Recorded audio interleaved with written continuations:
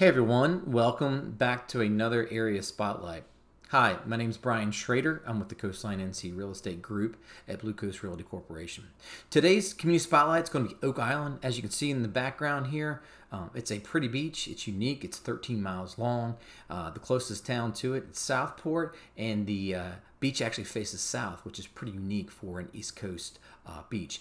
As you can see here on the map, the red area, that is where Oak Island is located. So you can see that is south of Wilmington, North Carolina, and also north of Myrtle Beach, South Carolina. So diving into a little bit closer, you'll see that there's the area of Southport on the mainland. It sits at the mouth of the Cape Fear River. The island, which faces south, it starts at Fort Caswell to the east and ends all the way down to the south. It borders, there's two islands that border Oak Island. You have Holden Beach to the west, and you have Bald Head Island to the east. So Oak Island's unique because it's got the ocean front, it's got the Intracoastal Waterway front, it's got the mouth of the Cape Fear River, and there's also some unique creeks that run up inside of Oak Island as well, such as Davis Creek. So looking at the map here, this is a flood map.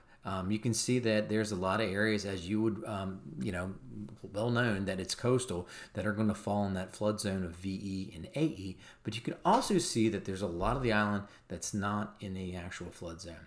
So we talked about like what's around Oak Island. Here's a shot of Bald Head Island. It sits off to the east. It sits at the mouth of the Cape Fear River. Here's a shot of Old Baldy. It's like a landmark for the island. The island has a golf course on it. It's unique because you can only access this area by ferry. Here's a shot of the nearest town, Southport. You'll find restaurants, coffee shops, tons of little boutique restaurants and whatnot. And they also have a crazy, beautiful water park. It's a fishing pier as well. Down here, you'll find some great restaurants that sit right on the water. So it's a nice little town next to Oak Island. Here's another shot of the beach. One of the big things about Oak Island is a lot of people will love the vacation here. There's a lot of full-time residents that do live here on the island. The shots of this is Davis Creek, which is neat. If you ever wondered if I ever could pull my boat up to my own house and leave, this might be a great opportunity. It leads out to the Intracoastal Waterway. So if you're that type of person that's interested in fishing, it might be a good fit for you.